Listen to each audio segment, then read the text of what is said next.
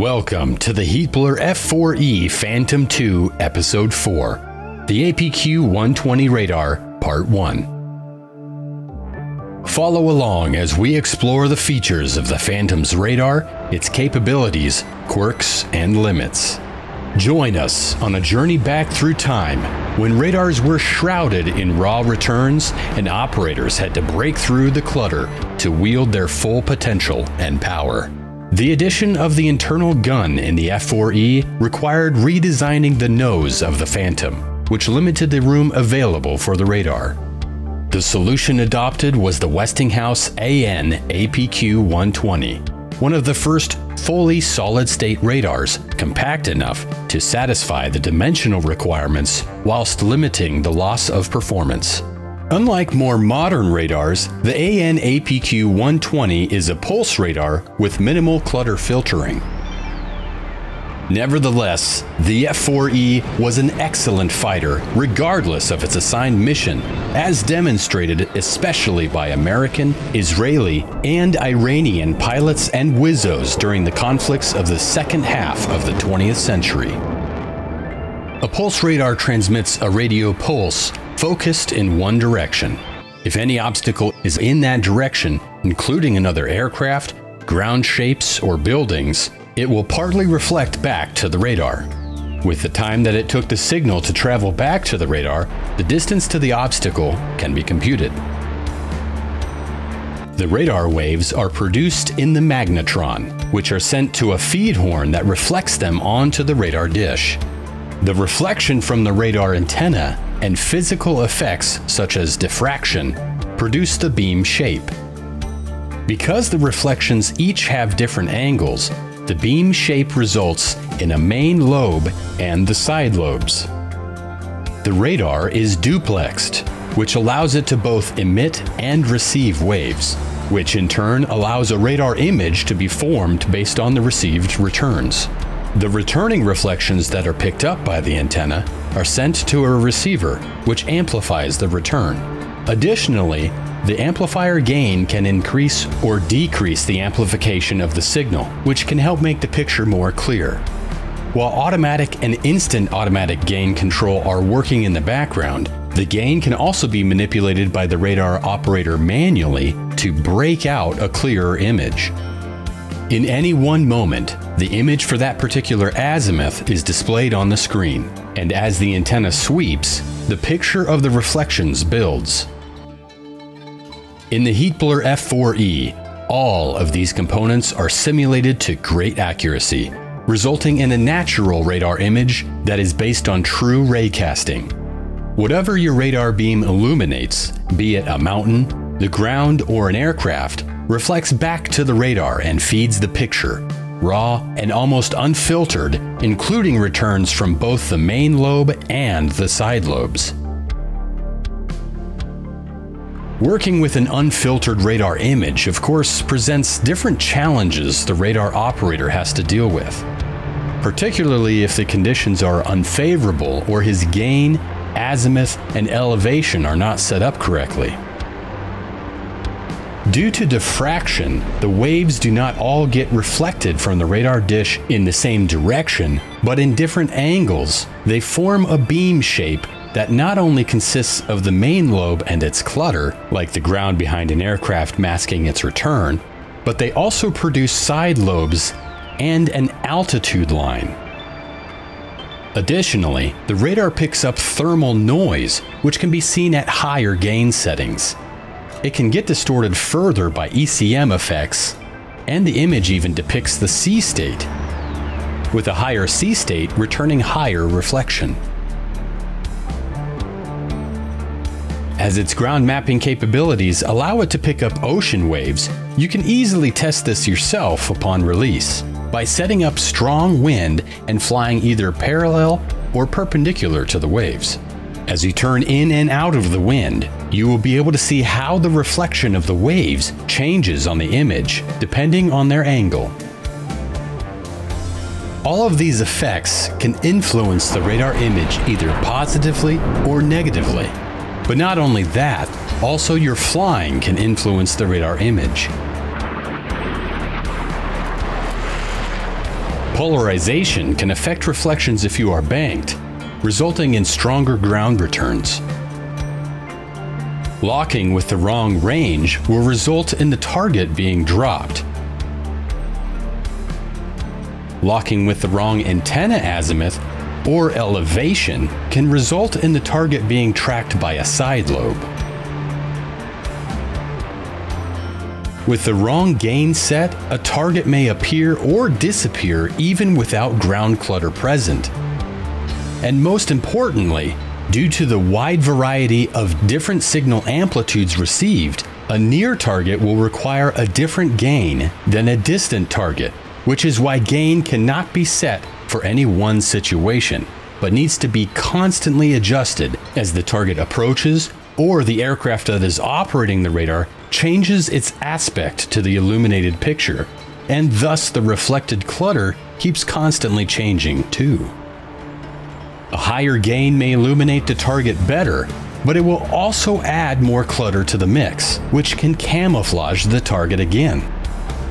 Automatic gain control adjusts the amplification bias based on the average level of the return in the tracking gate while tracking a target. But because signals with a lower duration are in general of bigger interest in air-to-air operation, instantaneous automatic gain control is used to adjust for each received signal and can provide some limited filtering for larger returns like ECM and large areas of ground clutter. This filter only applies to the short pulse mode. However, unless operating a modern radar, neither is sufficient to provide a well-adjusted picture for any one specific desired signal or target, which is why manual gain is provided to the operator to further fine-tune the amplification bias for a better and cleaner picture in search. The altitude line and side lobes add even more obstacles to the mix for the radar operator to deal with. While clutter from the main lobe can be easily identified as ground return, for examples like rivers, lakes, mountains, and cities, clutter from the side lobes picks up ground returns much closer to the aircraft and is much more patchy due to the weaker energy of the reflection, and can be easily mistaken for a valid target return by an operator who did not yet learn to interpret the many smudges and spots. The altitude line is a common feature in all airborne pulse radars. In a presentation of range versus azimuth, it appears as a line across the scope for all azimuths at a range equal to the altitude of the aircraft. Fun fact, for even older radars, it was particularly strong over water and seriously impacted naval interceptions of aircraft with such radars. As one had to be close and follow the target for visual identification, the target could disappear in the altitude line and therefore be lost before establishing visual identification or carrying out a successful intercept.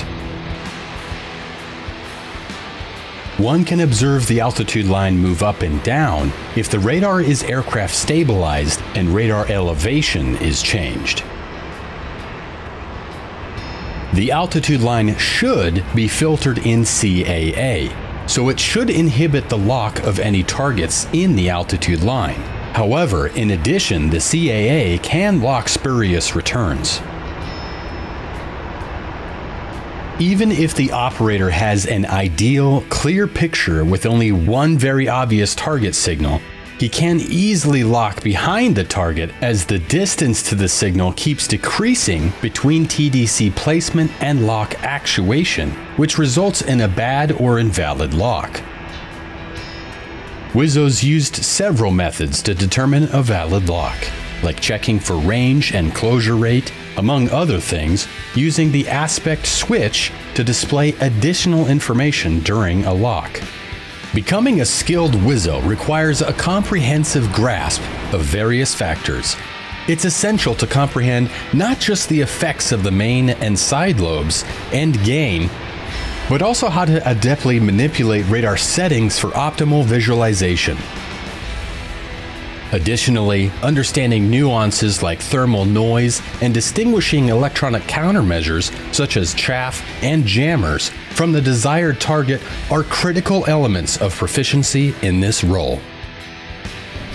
In the Heatblur simulation's F-4E Phantom II, we simulate the AN APQ-120 in its entirety, all the radar effects and underlying components, depicting functionality and imagery of the radar as true to real life as possible.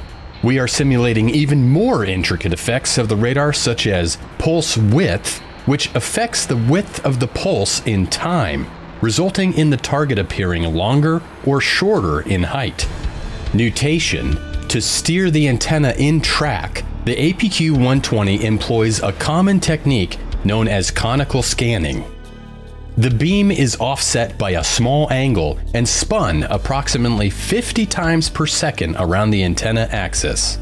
The resulting signal can be used to steer the antenna to the strongest source, which keeps the antenna pointing at the target.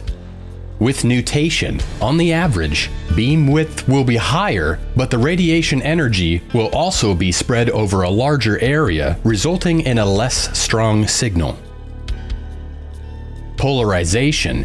The radiation from the magnetron is polarized linearly. Polarization and angle of incidence can affect the reflectivity of a surface, which results in reduced clutter reflections with the correct orientation.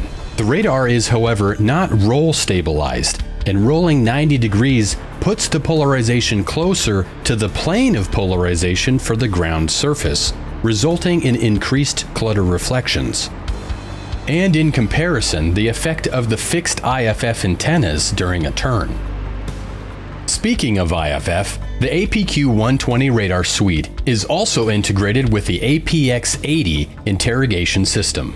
Thus, WIZZOs frequently used IFF as an additional means to display friendly targets that are not visible on the radar image yet. Through Combat Tree, this method was later used to display non-friendly targets before they could be picked up by the main antenna, too. This method was also used around airports to identify friendly traffic early on, if you will, like a poor man's early TCAS. General detection range of the APQ-120 is somewhere between 40 and 50 nautical miles for larger targets like bombers, but closer to 25 nautical miles for smaller, fighter-sized targets. The radar can use a 1-bar or 2-bar scan, providing a max coverage of 10.45 degrees vertically. All of this raw and unfiltered imagery and lack of range and automation of more modern radars and the comparatively high workload makes for an excellent ground mapping radar and great airborne intercept radar for predominantly known targets, but generally a not so great search radar as we're used to in DCS from its much more modern counterparts. Overlord. 310 for 35. In real life, Phantoms were guided to their target's general location by GCI stations or early AEW aircraft like the EC-121 Warning Star.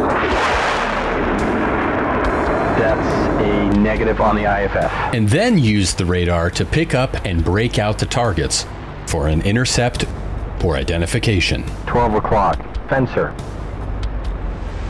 To guide the AIM-7 Sparrow, the radar uses a klystron emitter, which emits a second beam through the feed horn at a different frequency to guide the missile. 1002, 1003, 1004, shoot that sucker! The Sparrow is tuned to the same frequency as the aircraft's continuous wave emitter.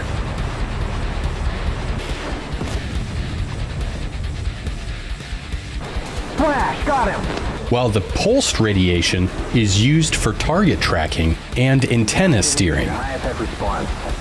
The continuous wave radiation illuminates the target in the same way as the pulsed radiation. However, the nature of the continuous wave radiation makes it easy to track the Doppler of the resulting signal. When a Sparrow is to be fired, the calculated closure rate of the target is used to set the expected Doppler of the target in the Sparrow, and once the missile is released, it will then scan for the target in a narrow range around the expected Doppler. Once locked on, the Sparrow tracks the Doppler of the target. It is important for the Sparrow to receive both the reflections from the target and be illuminated directly to correctly calculate the target Doppler as the launching platform Doppler changes. It is important that before shooting, the radar antenna is pointing at the target so that the Sparrow antenna can be positioned correctly to acquire the target after launch. A significant advancement from earlier F-4 models was the implementation of the Digital Scan Converter Group, or DSCG. This system included the DSCG control panel in the pilot's cockpit and the pedestal group in the Wizzo cockpit. Its standout feature, however, was a digital display boasting impressive specifications. A high resolution of 160 by 512 with 7 shades of green and a total memory storage of 500 kilobits dedicated to holding radar images for display. This marked a substantial improvement over the earlier DVST technology, which relied on screen phosphors for radar image memory. Its biggest trade-off was that images tended to fade quickly, which the new digital display did not share. Instead, it allowed for enhanced versatility and interactivity. Given that your primary interaction with radar systems will be through this display, meticulous effort was made to faithfully replicate its real-life counterpart in our recreation. Okay, I got it. Captured ground vehicle. The DSCG also functions as the display system for the Tizio, Pave Spike, and TV-guided weapon imagery. Impact. The integration of the AN/APQ-120 with the WRCS to support air-to-ground ranging and weapons delivery provided even more benefits and helped the F-4 turn into the ultimate Cold War multi-role workhorse for which we know and revere it today. For new F-4E Wizzos, the AN/APQ-120 radar may seem daunting and laborious. However, fear not. With a bit of experience and training, one can quickly and easily learn not only to manipulate the radar picture, but also to interpret it correctly to one's own advantage.